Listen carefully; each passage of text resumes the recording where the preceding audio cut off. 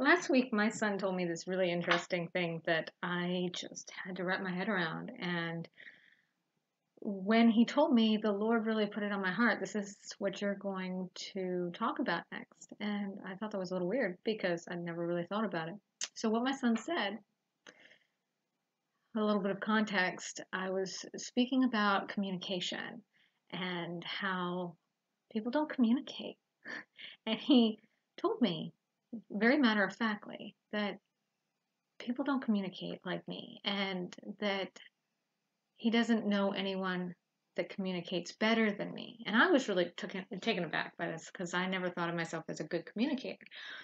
So I asked him a few questions trying to understand what it was that he was really referencing. And I realized that it's one of those things that if you're always the one doing it, then why would you not assume everybody else communicates the same way as you? It's kind of like if you're colorblind, you don't realize it. And I've had things happen where I thought everybody else experienced things the way I did, and it was in my teens before I realized that that was not true. So I was very confused by this, and I prayed about it a little bit, and I kept coming back to Kintsugi. So Kintsugi, I think I'm saying it right. It's this Japanese art form where basically they take something that is broken. I have a few pieces over here.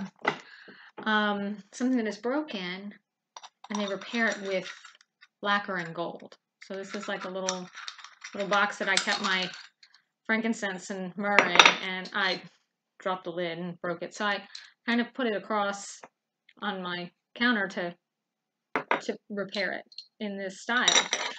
And I wasn't really entirely sure why the Lord kept putting that on my heart, but as I was praying about it, I started to understand what he's really talking about.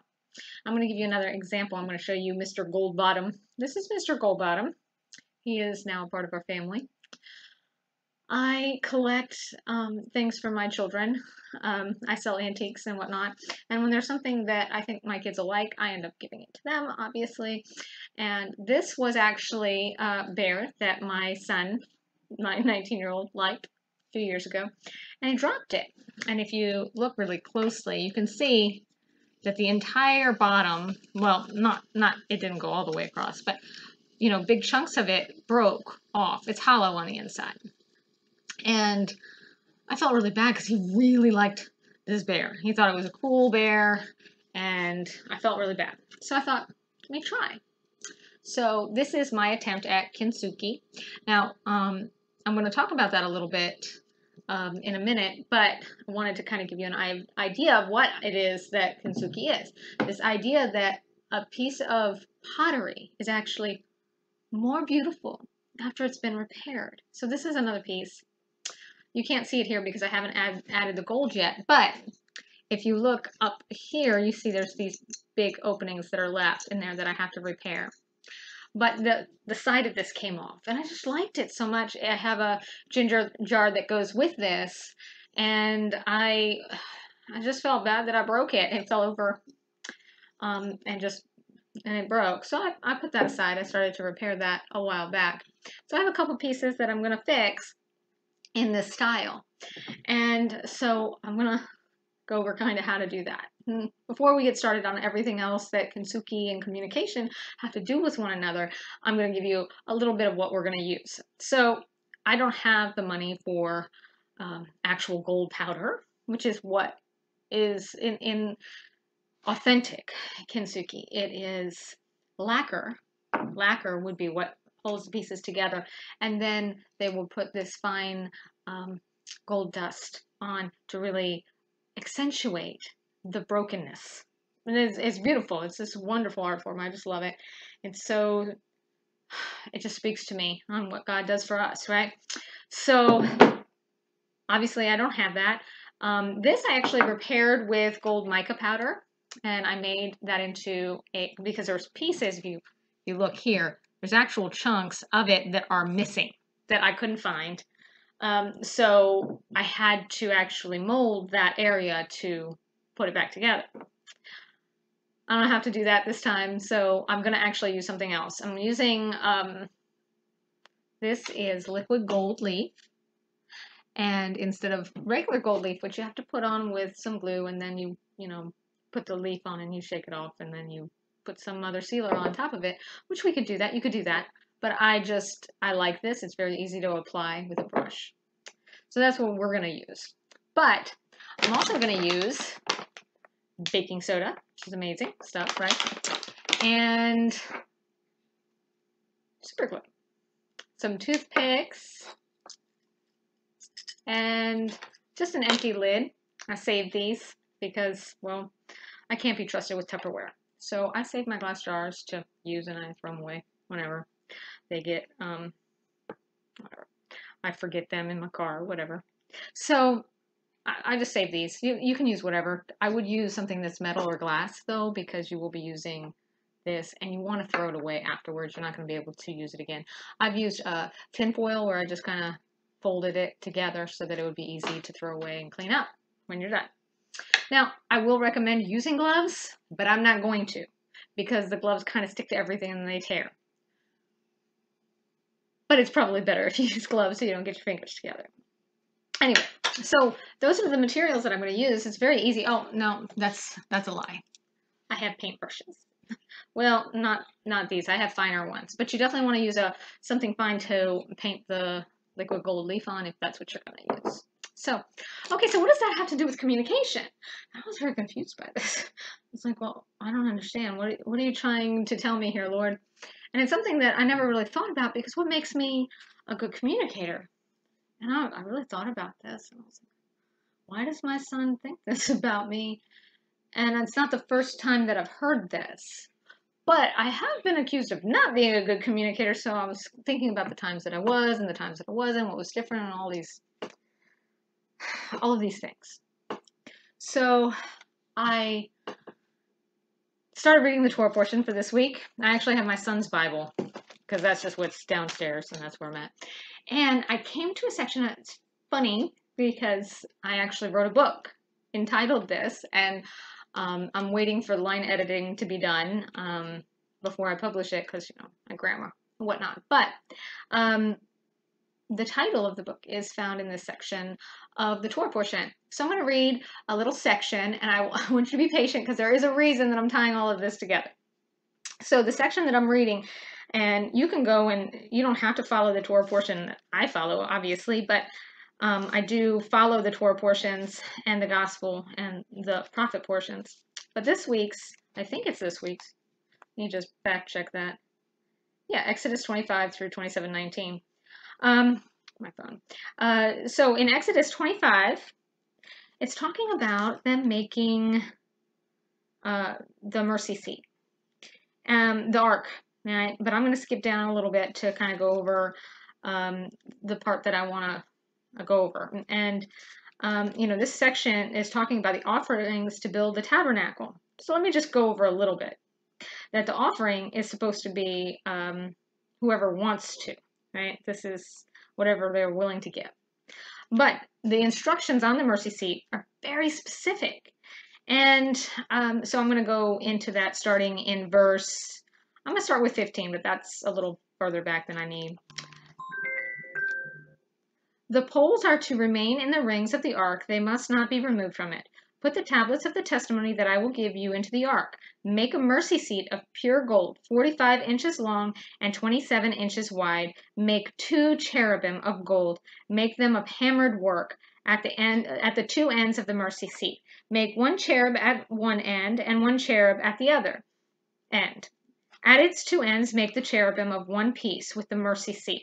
The cherubim are to have wings that spread out above it, covering the mercy seat with their wings, and are to face one another. The faces of the cherubim should be toward the mercy seat. Set the mercy seat on top of the ark and put the tablets of the testimony that I will give you into the ark. I will meet you there above the mercy seat between the 2 cherubim that are over the ark of the testimony. I will speak with you from there about all that I command you regarding the Israelites. Okay, so what does that have to do with anything?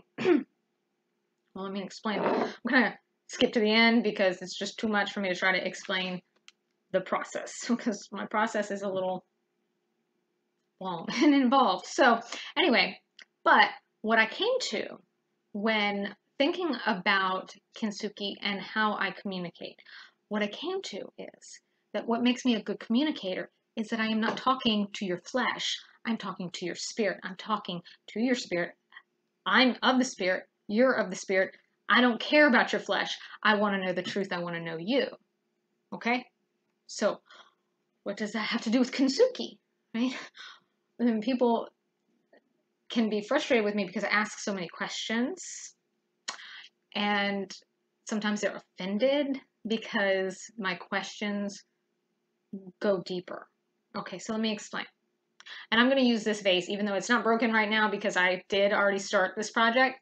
But this whole section, well, right at the top, was off. Okay, so let's imagine that this is you. Okay, and you're broken, right? And people see this, and they see this, and they see what used to be and what is now. And sometimes you're in pieces, right? You're broken. But that's not what I talk to. That's this part, this part, right? That is the flesh. This, what's in here, that's the spirit, right? People are focusing on here and not focusing on what's inside. So with Mr. Goldbottom, yes, we do actually call him that on a regular basis. So Mr. Goldbottom, there was a hole, right? And so I'm actually kind of glad that this is the first piece of Kintsugi I really did, because it's in the form of a creature and not a vase, okay? Because I think this is a better depiction. So it's hollow on the inside. Everybody sees this. Everybody sees this. That's all they ever see, right? And you know, they talk about the eyes being the windows of the soul, right? And what comes out of you, right? This, what's inside of you is what matters, right? But we don't always get to see that.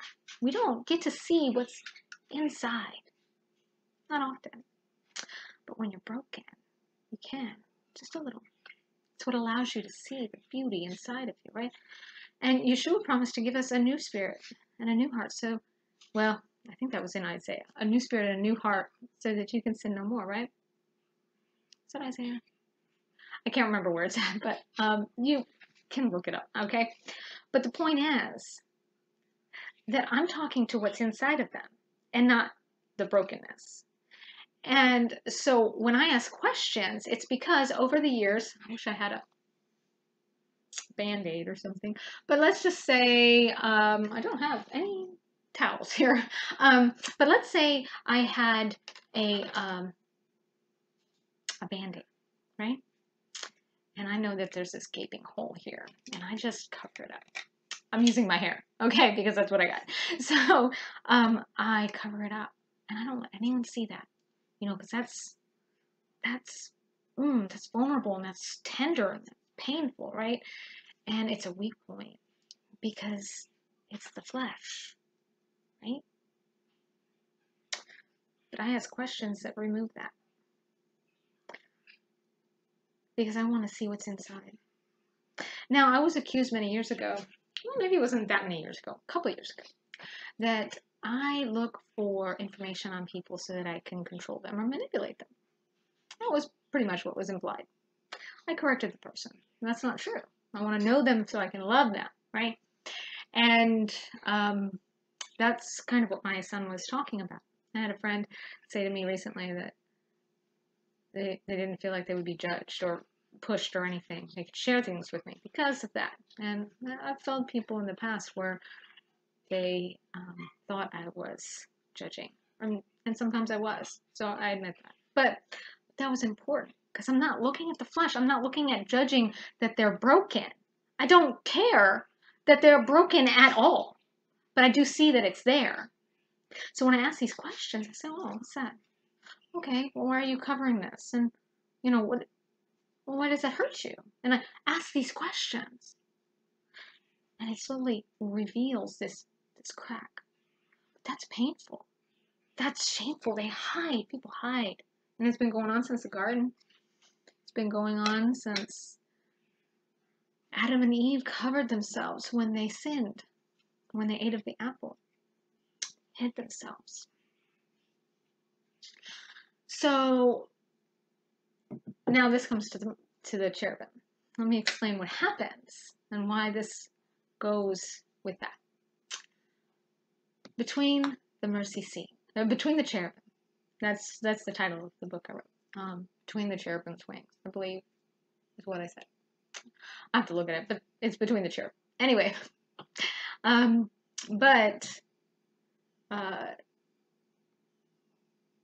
when we see somebody and they see us facing each other, okay? So if I'm looking at this vase, and this vase is a person, I'm a person, right? We'll just pretend, okay? And if I'm looking here, I'm not looking at them. I'm looking at what the world has said that they are. Because this isn't us. You know, Yeshua, he said, and I'm going to find this. Give me a second. I'm actually going to pause this and come back. Okay, I'm back. I found it. Mark 12:25. Now, this is a different Bible. This is the Christian Standard Bible. That's my son's, but I'm using this app here. So in Mark 12:25, Yeshua says, "For when they shall rise from the dead, they neither marry nor are given in marriage, but are as the angels which are in heaven." Now, this is referencing the questions of who would a woman be married to if she was married 7 times because her spouse kept dying, right? And Yeshua says, "Are you not therefore mistaken because you do not know the scriptures nor the power of God?" He's talking to the Pharisees before that, or whoever had asked him. But this was the question of, well, who would she belong to as a wife? See, this is just for here, guys. You don't understand that. It's this, what's inside of us, our spirit, our soul, that is only has this earthly identity while on earth. Okay? So everybody else is talking to this. I don't want to talk to that. I'm not interested in your flesh. I'm interested in your spirit. So I'm asking these questions because I recognize that there's a hole in you, right? And I'm like, what is going on? Why is this here? What has happened? So let's imagine I'm talking to Mr. Goldbottom, and I'm just witnessing him, okay? And I'm going to say, okay, I see him just as he is, all right? But I see not this, not the brokenness, but what's inside. This has created the same situation that is on top of the mercy seat. Okay, so the 2 cherubim are facing each other, looking at the mercy seat. There between them is where God's going to come talk to you. This is the power of a witness, right? People talk about being a true and faithful witness. This is what it says about Yeshua, I believe, in the book of Revelation. He's a true and faithful witness. We are supposed to be true and faithful witnesses of each other and of God. So we can be a false witness with someone when we see them wrong. When we see, oh, you're broken here, and that's judgment. Guess what? When you go, oh, poor them, or, oh, that's why they're reacting that way, because they missed this piece. You're not seeing them. You're still seeing what the world has made them into. And you're missing the point, and they're not going to heal because you're not their witness. You know, and I've done this. So I know this from personal experience. But I've also had people see me and love me, because love is critical here, right? If you witness something and you have knowledge about something and you only have knowledge and no love, you're going to judge. But when you have knowledge and love, you're going to understand. There's the difference. So I'm looking at Mr. Goldbottom. I see his spirit. He sees mine. I'm just witnessing the facts of what has broken in him. And I can see that because I can see the outside shell. So, but I'm not actually paying attention to the outside shell. I'm actually paying attention to the crack in between. Well, why would I do that? The outside shell can be put back together, or maybe it can't, like in these little pieces where a whole new piece had to be put there, you know, and I had to create that piece to go there. But what's in between? It's gold. Okay, because when you and somebody else witness in agreement, and we're going to go to that scripture where two or more are gathered together in my name, I will be there, is what I believe it is. But a lot of people use this in a very destructive way, this verse in a very destructive way. And I think it's really meant to heal, not to just cast people out of the community. Okay, so in Matthew 18:20, I believe is where it's at. Let me read the whole chapter. This is, I don't want the New International. Well, it's not letting me. Hold on a second. Okay, so Matthew 18:20. I'm going to start with dealing with sin in the church. Now, this is a whole section. I'm going to read it just because I want context. But go back and read Matthew 18. If your brother or sister sins, go and point out their fault, just between the two of you. Hey, what's going on? See, there's a brokenness. People don't sin unless something's wrong. Okay? A sin is a symptom. So if you're just like, oh, you're a bad person, guess what? You're not really helping them because you're trying to point out the symptom because you know that, hey, you broke off this piece. What's going on here? I'm looking at the spirit, not at the sin. Okay? So we go to the person and you deal with it. And if they listen to you, you have won them over. But if they will not listen, take one or two others along so that every matter may be established by the testimony of 2 or 3 witnesses. If they still refuse to listen, tell it to the church. And if they refuse to listen even to the church, treat them as you would a pagan or a tax collector. Truly, I tell you, whatever you bind on earth will be bound in heaven, and whatever you loose on earth will be loosed in heaven. Again, truly, I tell you that if 2 or more of you on earth agree about anything they ask for, it will be done for them by my Father in heaven. For where 2 or 3 gather in my name, there I am with them. And I think this points back to the cherubim. The cherubim are his witness. He is going to talk to Moses there, between the cherubim, where 2 or more are gathered together in my name. Okay, so we have to do that. So when you're talking to somebody, and they use this verse in my past and in my experience, people use this verse to justify throwing somebody out, treating them like a tax collector. Well, look, if we say that they aren't doing what they're supposed to, and we're both in agreement, then what we bind on earth is bound in heaven. So they're basically trying to take the power of condemnation for themselves. And okay, sort of, but let me explain the context of how I see it. Okay, so if I went to Mr. Goldbottom and said, hey, Mr. Goldbottom, this is what's going on. You're broken here. What's happened? Let me witness it. No judgment, nothing. Just, I love you. And he's like, no, you can't. You cannot see my stuff. I've done nothing wrong. Shame, shame, shame, shame, shame, right? Because shame is condemnation, but guilt is correction. So, no, you can't see it. I didn't do anything wrong. You're wrong. Blah, blah, blah. Defensive, defensive, defensive. Blame shifting, all of these things. They refuse to see what's happening. And they're gushing, right? They're broken. And they're broken. So you bring somebody else so that 2 witnesses can see it. And 3, we want to give them a chance. But what do you think is going to happen when 2 people come and see somebody broken like this and not judge them? I have yet to experience that happen. I have yet to pray with somebody. I'm thinking, outside of my children, if there's ever been a time that I have prayed with somebody in that way. And now in hindsight, I realize it's because you're talking to the flesh instead of to the spirit, because you can't see the spirit.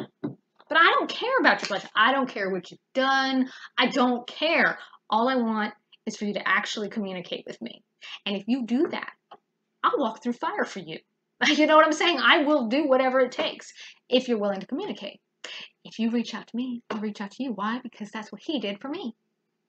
But if you hide yourself and go, no, you can't see me, I won't let you, because I'm so focused on the flesh, they've chosen the flesh. You can't force them to look at the spirit, right? But that doesn't mean that you can't. And a lot of the conflicts that I've had have happened because somebody is trying to force me to recognize their flesh, and I refuse to do it, right? So they're trying to tell me their lie, whatever this is. I don't care. I'm not paying attention to that. I'm not getting the water muddied, okay? I don't care. So you want to put that and hide that and refuse to let me see you, just like God in the garden with Adam and Eve. No, I'm ashamed. Don't see me. What am I supposed to do then? I can't even have a relationship with you at that time. I can't communicate with you because you won't let me, right? That's what makes me a good communicator. It's because I'm talking to your spirit, not to your flesh. And the flesh, it's not meant to be your identity. Oh, that's such a frustrating topic. And actually, this is what I wanted to talk about with Kintsugi more, is the idea of identity. Because that has a lot to do with this, but I'm not going to talk about that right this second. Because it just doesn't apply. So, the point is that when you focus on the spirit, and they are focusing on the spirit, okay, what happens? If this person recognizes that this is broken, and I recognize that this is broken all too, but I'm not focused on that. I'm focused on this. I'm seeing how they're broken, right? In order to repair this, I have to actually see how it's broken. I have to see the crack, not the piece, because that's what everyone gets hung up on, the pieces. When we break off pieces, guess what? This part of us is not here. It's all discombobulated, and then you do crazy things, and people want to focus on the sin. I don't care about the sin. The sin has told me where the issue is. I care about the crack, right? What is this? So what did Paul say? And I believe it was Paul when he said, confess your sins to one another. And I want to bring up the verse because I don't want to haggle it, and I will. Okay, so James 5:16. It says, therefore, I'm going to go with the New King James. Confess your trespasses to one another and pray for one another that you may be healed.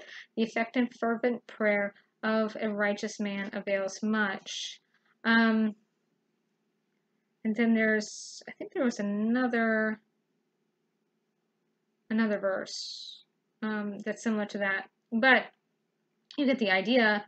I wish I had thought about this before I started making the video. I would have said something else. No, that was it. I'm pretty sure that was the verse that I was referencing.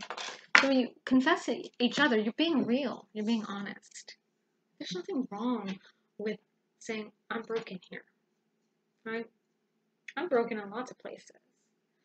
And the more that I confess it, the more that he can be in the space between. Because if I'm here and you're here, okay, let's put it in this perspective, and you're not focusing here, right? Because this is the flesh. What's that?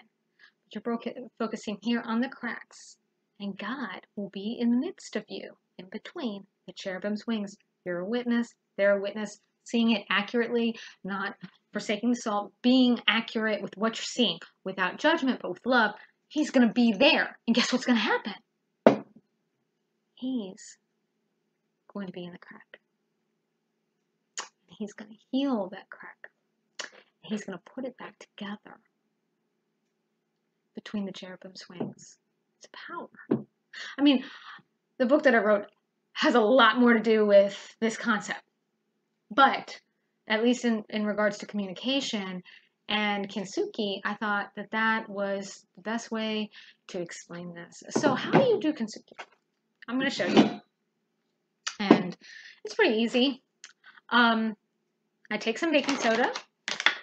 Well, you don't have to do it this way. The real way is to use lacquer, but you need to have humidity at a certain way, and it takes some time, and I'm just not going to do that. You actually don't need a lot of baking soda for a small piece, because you're basically going to make concrete with the super glue. So super glue and baking soda are amazing. I love them, and now I can't quite open it. And actually, I used the super glue mix with Mr. Gold Bottom. Only instead of using baking soda, I used gold mica powder. So that's where you get that color from. but I'm doing it a little differently this way. I'm just going to use this to seal it, and then I will paint that on top. So I squirt it into the dish, and I make this little plaster. You gotta have to work fairly quickly because it dries pretty quick. So if you see it, it's kind of clear, and I just mix it together, and then I get this nice little paste. And again, you have to do it very quickly. And then I'm going to glue it together. It also smells pretty bad. So, yeah, pretty bad. Actually, I'm going to open the window.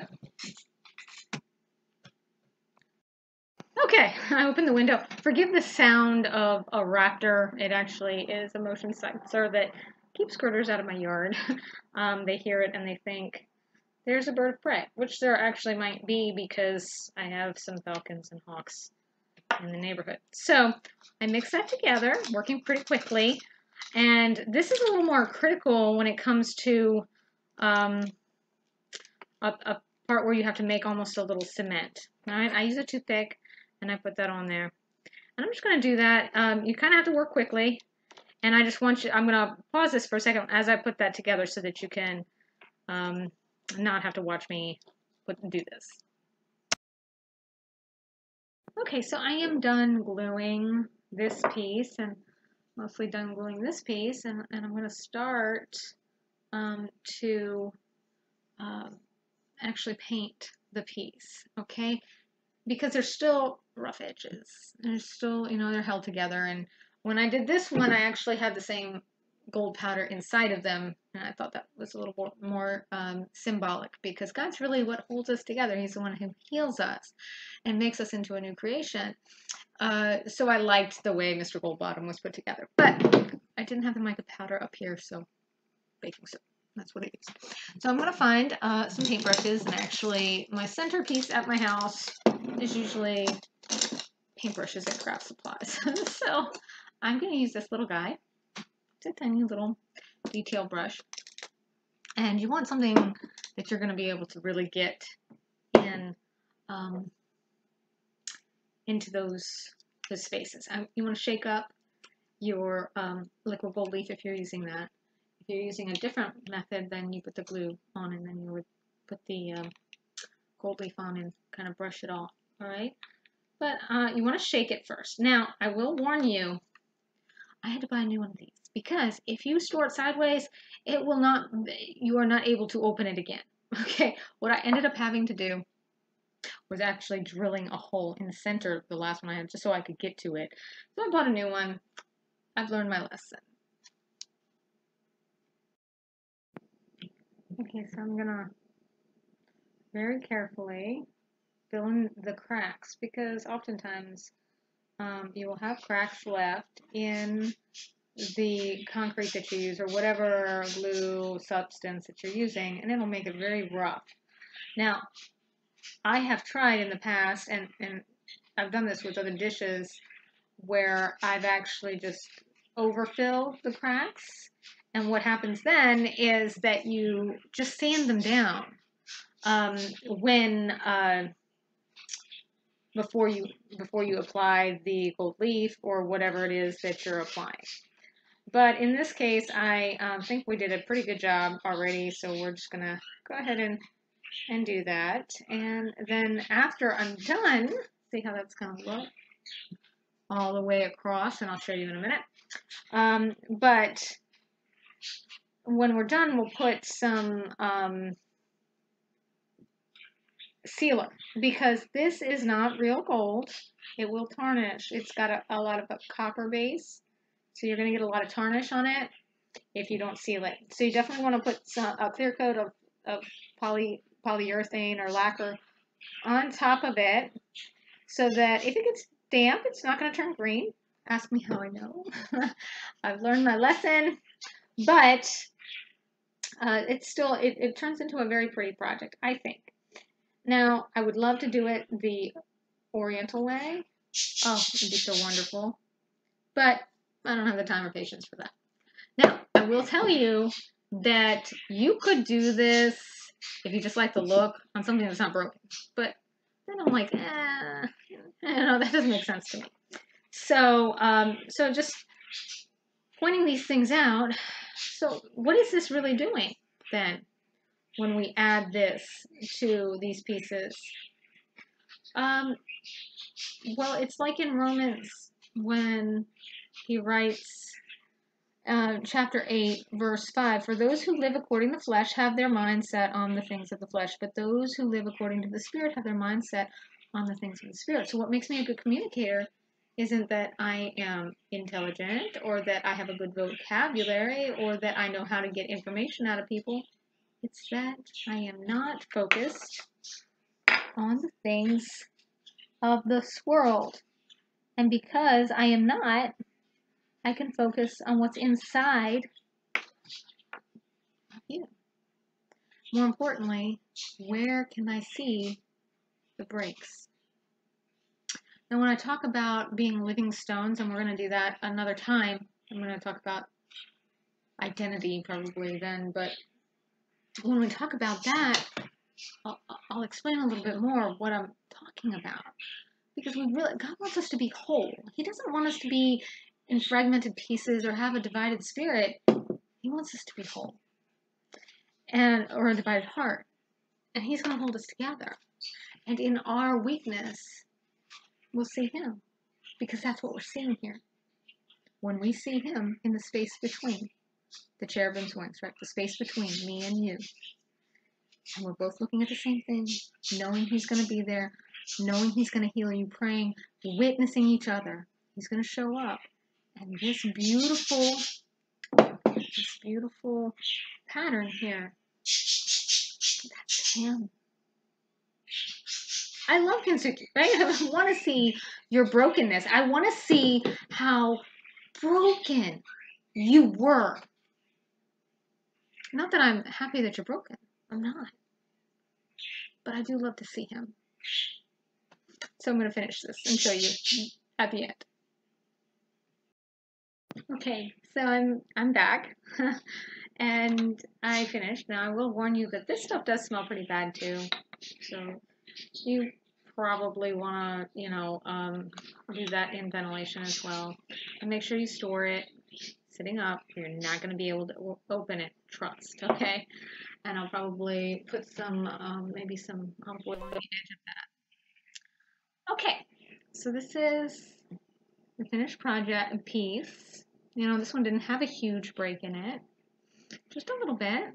And then this little guy, you can hardly see that one on the side, but you can see where that's at. And it's done. I do have to put a clear coat on it, which shouldn't take me very long, but I gotta let that cure for a little bit. So we talked about looking at the things of the Spirit and not being distracted by the things of the flesh, which is really hard to do. Okay, it's very hard to do. And I